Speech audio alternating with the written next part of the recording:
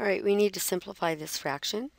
And we see we have a binomial in the denominator. Remember, you can't reduce a fraction unless it's factored and you can cancel. And this is just one big factor, 3 square roots of 2 plus 2 in the denominator.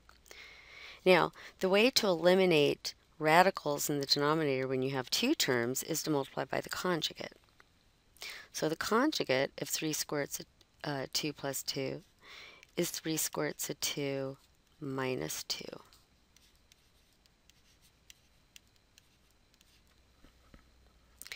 And then we can do the distributive property in the numerator and multiply in the denominator. But remember, in order to simplify fractions, you'd have to keep it factored. So I'm going to first do the denominator to see if maybe whatever I get will cancel with that negative 12. Okay, so let's do, this is going to be a plus b times a minus b. That's a squared minus b squared. Remember, the middle terms cancel out. So the 3 square roots of 2 squared means 3 square roots of 2 times 3 square roots of 2. That's 9 times 2, which is 18. And then minus the 2 times 2, that's 4. So the denominator will be 14. And I see that I am going to cancel with that 12 here. Keep in mind this is a negative 12, so I'm going to remember to write the negative sign, negative. I'm going to write that as negative 1 times 12, all right, just so we don't lose that minus sign. And we have 3 square roots of 2 minus 2. And I'm going to cancel now. 2 goes into 12 and 14.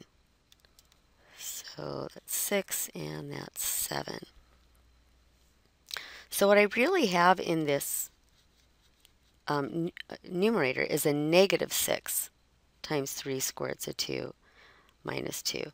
So if you want, you could just write negative 6